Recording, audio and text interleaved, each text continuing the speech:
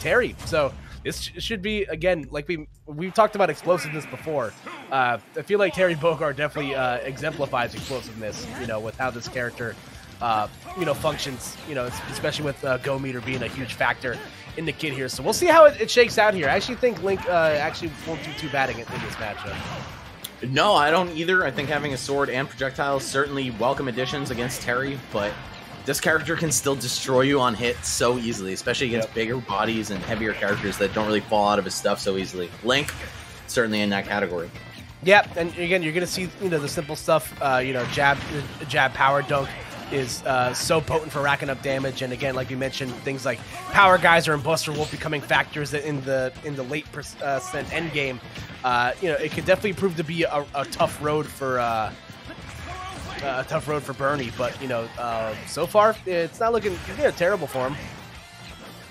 No, this is actually a little bit in Paco's favor. So starting off at least, we see the up B out of shield adding a lot of damage here. Yup. Oh, auto cancel power dunk. Okay. Just throws that one out, pokes Link in the back of the head through his shield, and down smash enough to do it. Wow. Looked like Bernie wanted to just poke through the ledge and catch him with the back hit of up B, but no such luck. Yeah, and now Paco in a pretty solid position here, up one stock and has Go Meter to play with. But Bernie continuing to lurk right here, one solid hit away from evening things up. The hero spin will not be enough to do it, though.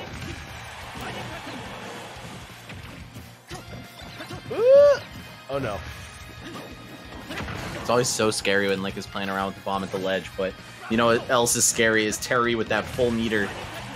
Ooh, able to tech and hang on. Wow, no punish from Bernie there, using the opportunity to set up rather than just hitting him. Either way, Paco does lose his first stock here without much of a lead either. So if Bernie gets back in the game right now, we can see things start to turn around. Yeah, it's very rare when you see an opponent not get a kill to 196. Oh! That was insane. Forget everything I was about to say. That was nuts. Oh my god. Yo, this is crazy. I mean, both of these guys are putting on a great show, but especially the tech that Bernie is unveiling with his Link. Yeah, it's been a lot of fun to watch. As you see right there, like you mentioned, back hit of the boomerang combos. Definitely an endorphin machine for sure. As you see, once again, Go Meter on the play right here, but the high power dunk's going to get caught by the forward air. Still not going to be enough to kill just yet, though.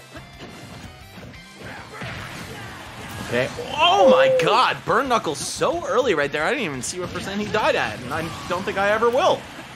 Forward smash in response, though. All right, it is back to dead even once more between Bernie and Paco. This set certainly delivering on the build-up that we gave it.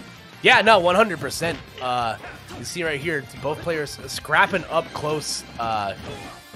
Again, the FGC characters up close just do so much damage, especially Terry. Again, jab, power dunk, so simple but so potent of a damage machine. Yeah, they really made it like, oh, can you do a Shoryu input? All right, well then you're clearly very skilled and you deserve to destroy your opponent. Yeah, that's definitely the weirdest office flowchart of all time. Oh, no way! Oh, Bernie, the top seed in Pool D, down a game against Paco's Terry. Wow, this is to make it into top 32 winners, folks. So, I mean, keep your eyes peeled. We might have a monster on the rise in the form of Paco. Believe that makes him the... oh, okay, I see. He's actually the 8th seed in this pool, yep. And then he's playing into top 32. Wow.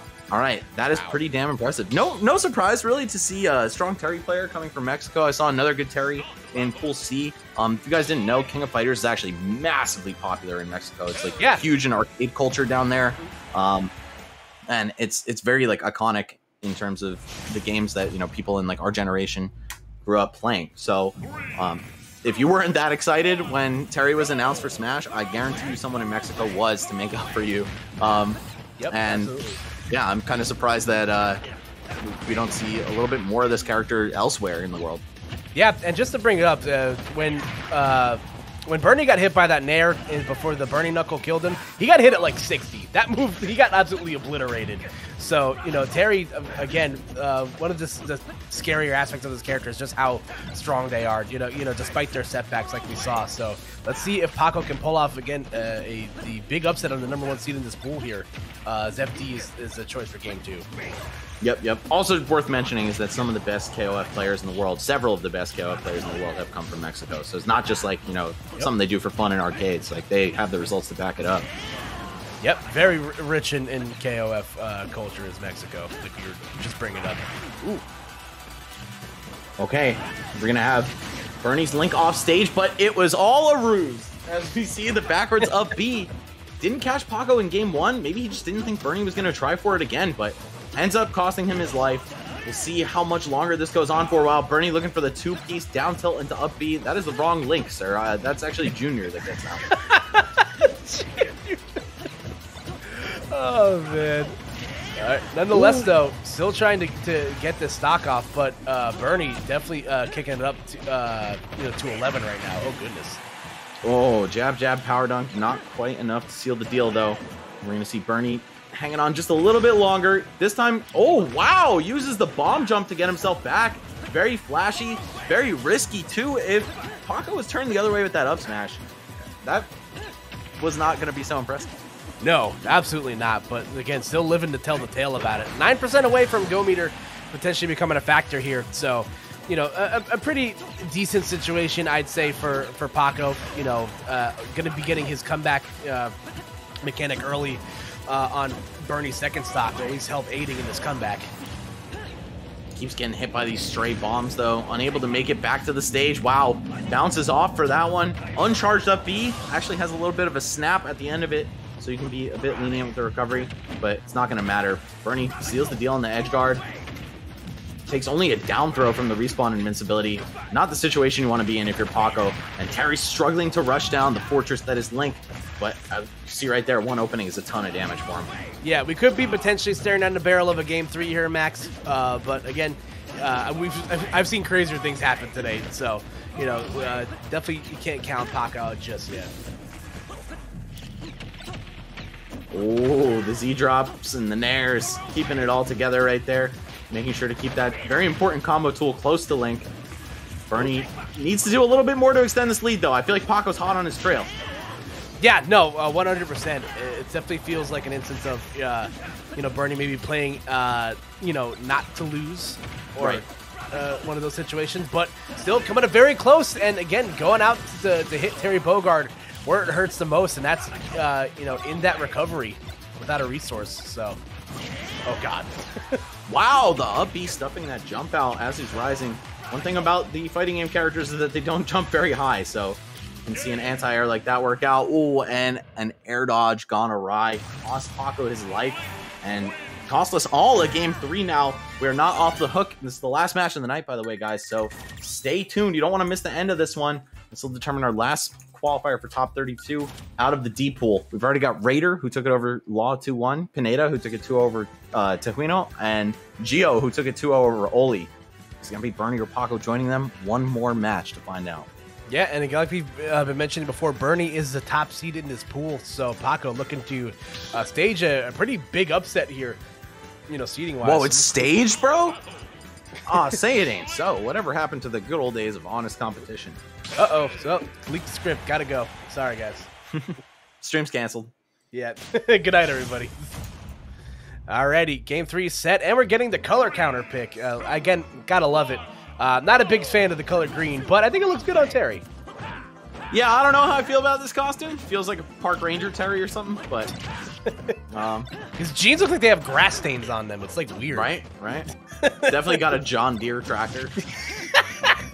Anyway, here we are on Battlefield with some very fitting music for the third and final game of this set, and the final game of the night as well. Oh, looking for the returning boomerang into forward tilt. Definitely a classic for Link, but Terry going to be able to block just in time. And these guys taking a different approach to this game, or really no approach whatsoever, as they're sitting on opposite sides of the stage, throwing projectiles, just looking to butter each other up, and then get the one good home run hit. Could have been up B right there for Link, but instead it's going to be Terry's. The rising tackle coming in, some of that upper body invincibility going to help him out. Now we've got Buster Wolf slash Power Geyser online. Got to be very careful if you're Link. but instead you could just land a forward air. Bernie, off to a good start here in game 3. Yeah, definitely got a little nervous when Bernie landed on that platform. I was definitely expecting a power geyser to come out there, but does not matter though. The rising tackle will connect as the last hit of the hero spin gonna buy Bernie some time and more advantage state here. Oh my goodness.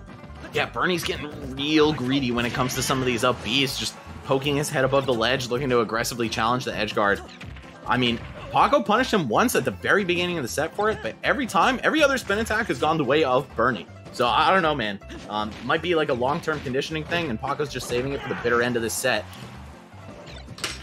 Again, trying to get on the board here. There we go. The up smash will connect.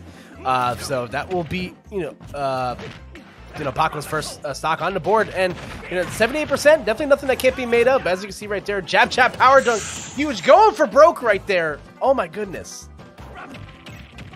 Oh, grabbed right out of the burn knuckle on the way back from the ledge. Taking the high road with an auto-canceled power dunk. Very nice, right into Buster Wolf. Tons of damage. Winning stage positioning as well. Were you looking for power geyser there? I don't know. I feel like that was a misinput on the forward smash. Yeah, I feel like that was most definitely misinput. But again, the auto-cancel power dunk. Oh, so much spaghetti. Oh my god. And both of them, you can see their brains melting in real time. The fear factor setting in. You can't blame online for these inputs right now. This is all you. Ooh, okay, I was gonna say, be able to get around the bomb. Oh my gosh. Oh my god, and if you're Paco, you're definitely kicking yourself after that, man. You had so many openings, so many legitimate chances to land one of your supers. They all ended up being botched inputs, and now you die before you get to capitalize on your go meter. Yeah, if you're Bernie, you're definitely breathing a little bit of a sigh of relief, but still, 103 is definitely not a comfortable percent right now. As again, you hasn't really been able to generate any sort of huge offense right here, except for right now. Wait a second.